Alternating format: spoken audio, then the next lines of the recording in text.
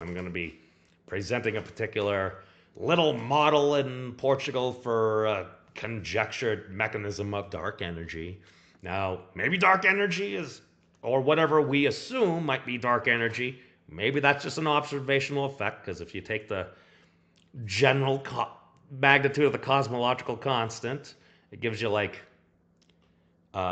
inverse meters squared.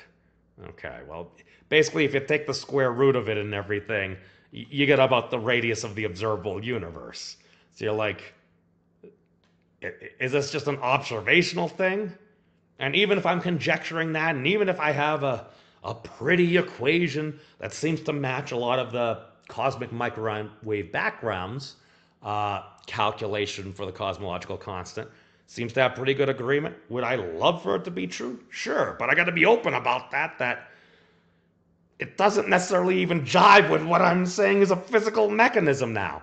Now, to be fair, if you do include some angular rotation there, at least according to the Royal Astronomical Society, you can actually seemingly account and get rid of the Hubble tension with that.